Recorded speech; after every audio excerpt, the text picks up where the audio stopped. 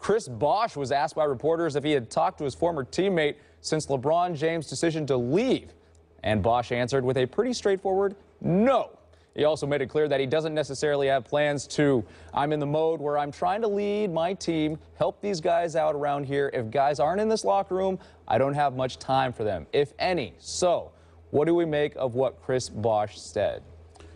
It's hard for me to make much of it, to be quite honest with you, other than the fact that he's locked in, he's zeroed in, and he can't afford to think about the past, because when you had an $88 million deal on the table from the Houston Rockets, which you are worthy of, and then you turn around and Pat Riley and the Miami Heat elect to give you $118 million. You know what I'm going to say, Skip. Yep. Henry Thomas, the agent for CAA, representing Chris Bosh. Chris Bosh needs to go to cook him Thanksgiving dinner. He needs to go Christmas shopping for him, his wife and his family, the family of Henry Thomas. Chris Bosh needs to carry their bags. He needs to chauffeur them all over the place. I mean, $30 million. That's what Henry Thomas got extra for him. Makes no sense whatsoever. But I will say this. When you get that kind of money, you are clearly the #1 option. It is clearly and officially your team in Miami if you are Chris Bosh, and that's the way it goes. So I don't knock him for having that mentality. Now, Skip, you know I was at Dwayne Wade's wedding. I'm telling you right now, I listen. LeBron James, Chris Bosh seem to be getting along quite fine in mine. That's fine. I don't recall Chris Bosh not talking to him. I mean, you know, seemed incredibly friendly and all of that other stuff. I'm just going to take it to believe that Chris Bosh is locked in and that he's focused. Sure. He didn't mean anything negative towards denigrating LeBron or anything like that. You know, D. Wade, LeBron, they all got love for one another. It's just competition. And Chris Bosh knows, more so than anybody, you get paid $118 million. $118 million. That Chris Bosh just received, you are the face of the Miami Heat, soon to be anyway. But you are clearly the #1 option. And so the Chris Bosh that we saw stepping back, being fine with being the third offensive option, that is no longer the case. He understands the pressure that is on him right now to step up and handle his business. And I believe that he will, at least to some degree. And I think that's what he was pointing to more than anything else. But I don't want to hear that he didn't talk to LeBron James. Okay, I know what you're saying. I think he meant that we're not continue to text each other. I'm not going to call him. They're not teammates. Okay, they're not teammates. Right. Thank you very much. Right. I did not want to hear Chris Bosh making $118 million say, I love and miss LeBron James. I don't want to hear it anymore, because I'm sure he has love left for LeBron. I'm sure they will be friends, if not friendly, going forward. Always. Okay, but because they're basketball brothers and they won together. Okay, that's fine.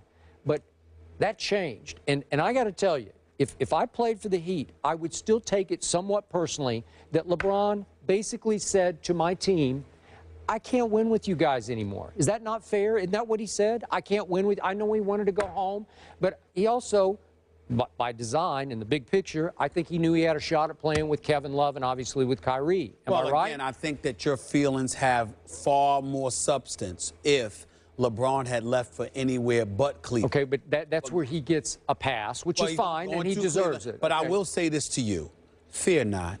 No need to worry about what you desire and what you want, because the Miami Heat have an individual by the name of Pat Riley. Oh, I thought you would say Dwayne Wade. No, Pat Riley. And I say Pat Riley for this one reason and this one reason only. Pat Riley is not going to allow anybody to think differently. And it's not personal.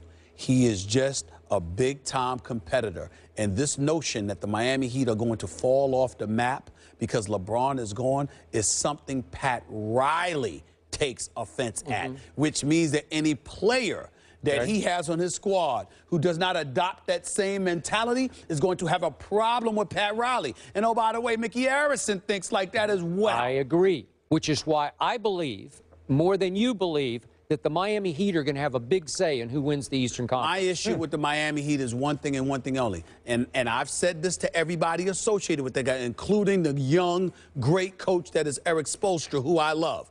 I am telling you, I don't give a damn who they brought to their squad.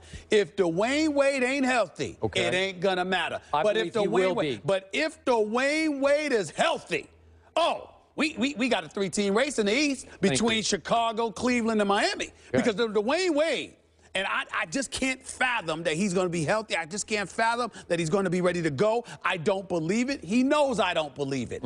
But I believe in his skill. I believe in his heart.